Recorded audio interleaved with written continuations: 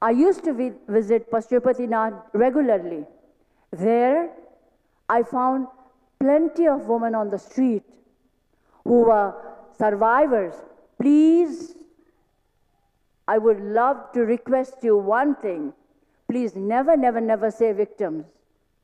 There are survivors on the street who were HIV/AIDS, who were victims of polygamy, who were trafficked children. They were all begging on the street. And then I think by now you know that I talk. So I was talking to all of them, and they said to me, I asked them, why don't you work? Why are you begging? How much do you earn? Because they had small children with them also. They all said no.